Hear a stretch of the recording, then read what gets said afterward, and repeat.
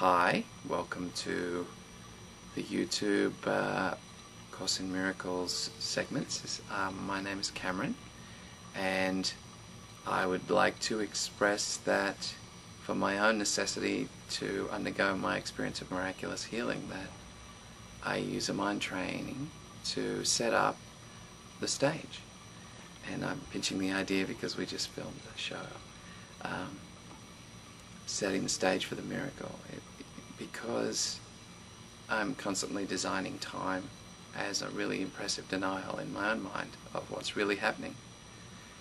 I find for myself it's helpful to enter into a moment where we set the stage for the miracle to occur, which is, Jesus actually says in the Course, we could call it the suspension of disbelief.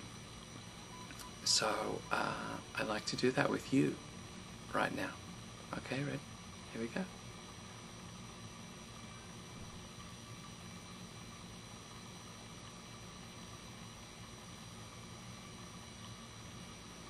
Wow. And what's occurring to me now is, I guess you could call it inspiration. I start to undergo a physical occurrence, my body form. That feels like the miracle to me. And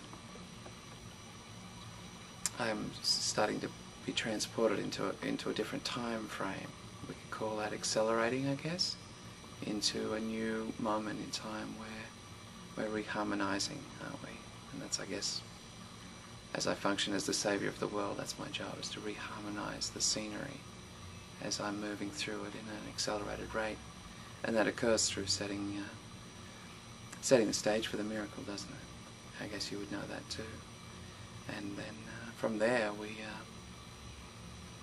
start to really explore what is available to us in the reality of our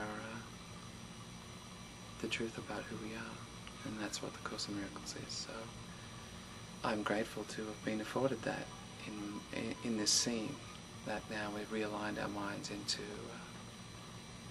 a framework in which we can see a true difference.